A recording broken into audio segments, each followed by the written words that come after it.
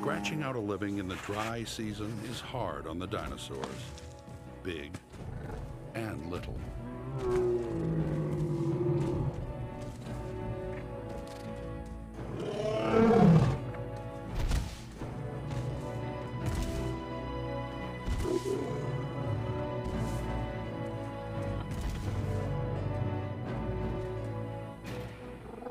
When times are tough and life is under stress, anything can happen. Finding water is critical for Dryosaurus. Her offspring are less than a year old. They've never experienced a drought.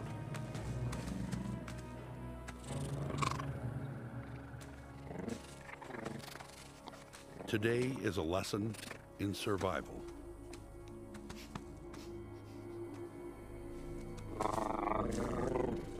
They don't know they're being watched.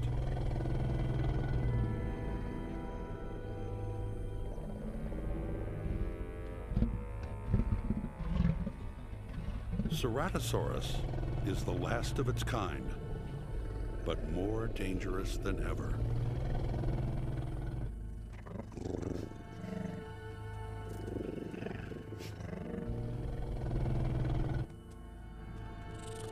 Dryosaurus is too small to defend her brood against a hungry predator.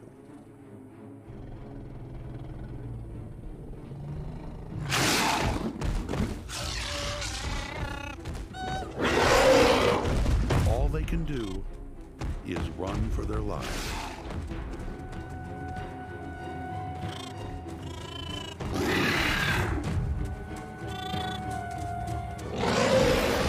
Dryosaurus's extra long legs make for speed, but one of her offspring lags behind.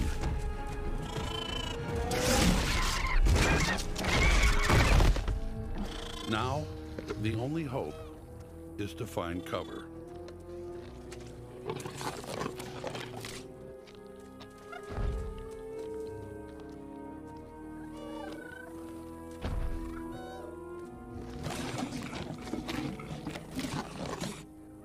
In the Jurassic world, there's something even bigger than Ceratosaurus.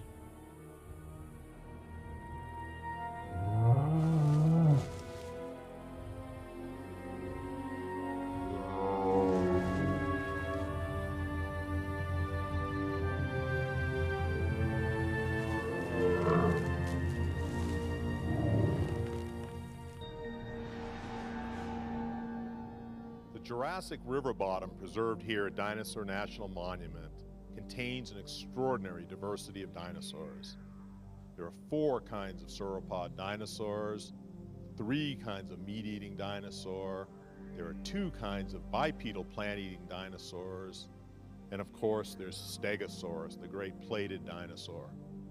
Now these animals, when we look at their carcasses, we can see they're of the same condition of preservation. This suggests they all died pretty close to the same time. Well, what brought all these animals here? Most bone beds are of just one species. We believe that this was a location where there was a perennial river flowing through the savanna of the Upper Jurassic of Western North America, and it dried up. Animals would come to this place during the dry season where seeps